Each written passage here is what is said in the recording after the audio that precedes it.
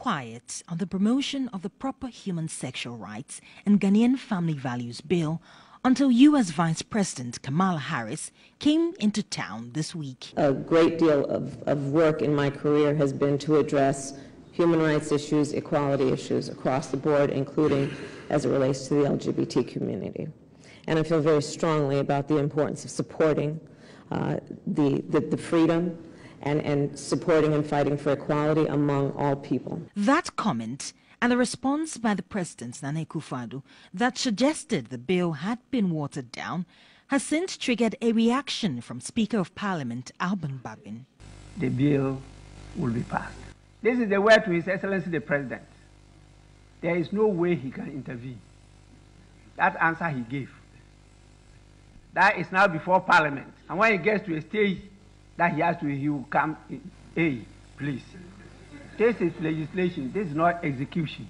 And now, after the Speaker dared the legal committee to not be afraid and present its recommendation on the draft bill, they have acted. At a review of the draft bill, the legal committee has recommended some changes to the bill in an 18-page document that is now due for consideration by the entire floor of the House. The bill will punish teaching or inducing a child into sexual acts other than what it calls the binary category of male or female, or anyone who evokes the interest of the child in an activity prohibited under the Act to not less than 6 years in prison and not more than 10 years in prison. The name of the bill has changed from Promotion of Proper Human Sexual Rights and Ghanaian Family Values to Human Sexual Rights and Family Values Bill. Ranking member on the Constitutional, Legal and Parliamentary Affairs Committee, Bernard Ahiafo, says the committee is determined to see through the passage of the bill.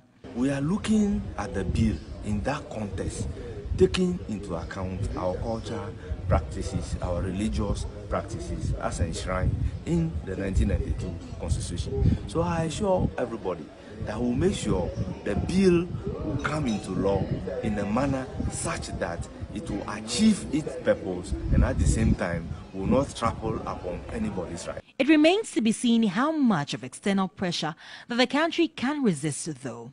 Already, President Akufo-Addo's non-committal response on the subject during the press conference with the U.S. Vice President Kamala Harris has drawn criticism from the backers of the bill.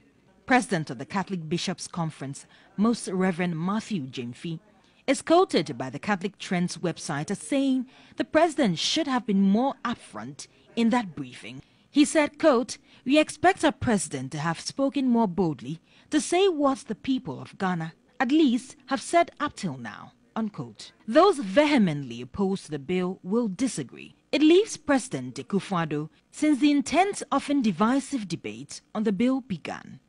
Judith Awachitando, TV3 News.